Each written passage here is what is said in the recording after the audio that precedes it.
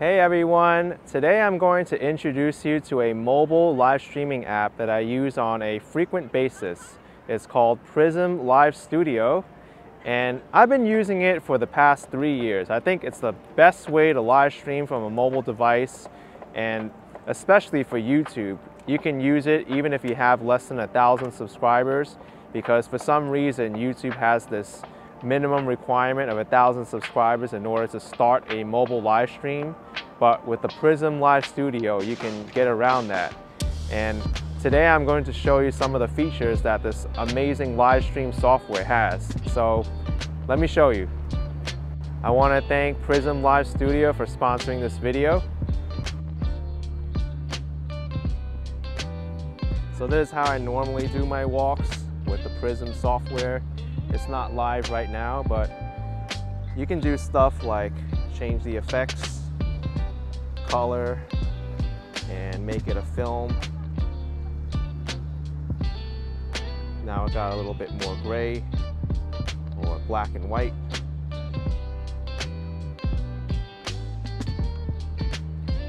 I rarely use these features, but at least it's there if you ever do need to use it. One of my favorite parts about PRISM Live Studio is how easy it is to use. Here I'm setting up for a test live stream on YouTube. And I know I mentioned YouTube, but you can stream to different video sources other than YouTube. There's Facebook, Twitch, Twitter, among many others. And there's also multi-streaming capabilities.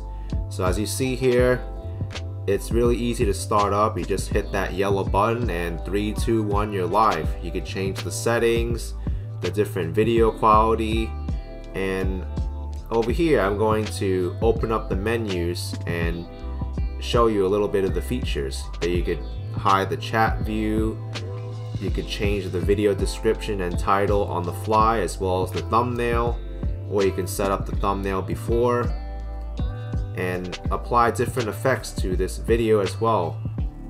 Here I'm selecting a vivid filter to give the image a little bit of a different look. You don't have to do this, but it just offers a different level of engagement for your audience. Now there's a cool filter on here, and not only can you play around with the filters too, but there's different options. You could add media, screensavers, titles. There's tons of things you can do with this software, and that's what makes it great, because it's just so powerful, and I can't believe this software is free. Here I'm adding a screensaver that was included with the PRISM Live app. This just adds a whole different level of engagement to the live streaming experience. As you can see here, I'm going to press done, and a new source has been created. Now anytime I want to access this easily, you just select it as a source and you play it. PRISM also allows you to add text to it as well, including animated text. Here I'm going to create a title that says Happy Friday that will scroll across the screen. This app also allows you to load music and video to your live streaming experience. Here I'm putting on my Be Right Back screen, and you're even able to move this video around or pictures, whatever you want to do. This is a new feature that's recently been added to PRISM, but when you end a live stream, it asks you if you want to maintain the status of the live stream. That way you can resume it at a later point with a different device, perhaps the same device, and this is very useful.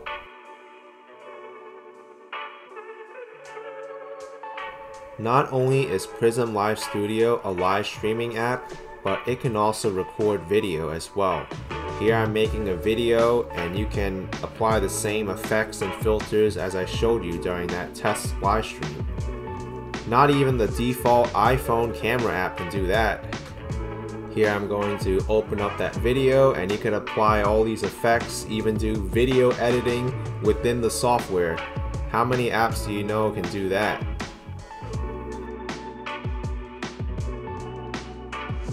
Not only can you live stream and take videos with the PRISM app, but take photos with it as well.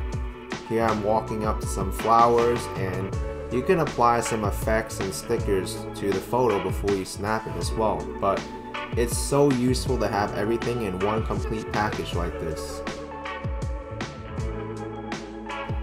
When setting up your live stream, you can even use the PRISM app to take a thumbnail or set up a intro video if you have one.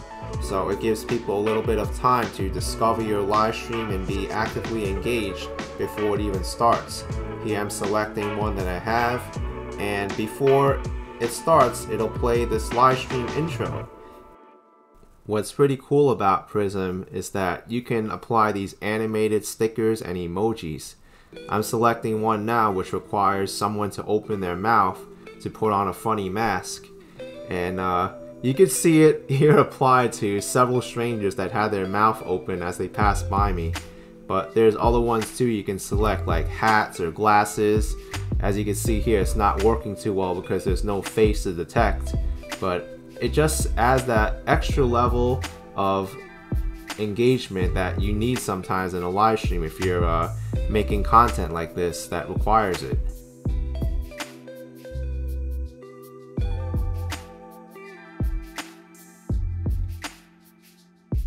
The app also has beauty filters as well, so you can make yourself look prettier or uglier depending on what you want.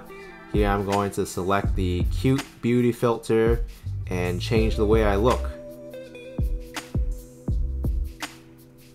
There's also several options with sliders to adjust the level to which the filter applies. Once again, I think this is a powerful software, and it just makes it so easy for people to live stream. It even has the ability to stream up to 1080p. Not even the native YouTube app can do that, and like I said, enables people with less than 1,000 subscribers to easily access the abilities of live streaming. I want to thank all of you for watching this overview of the PRISM Live Studio app, and once again thanks to PRISM Live Studio for sponsoring this video. As you just saw, not only is it a live streaming platform, but you can also do videos, photos with it, add special effects, filters, stream the 2 different sources at once if you want to, and a lot more. But thank you for watching this video. Hope to see you in the next one. Bye.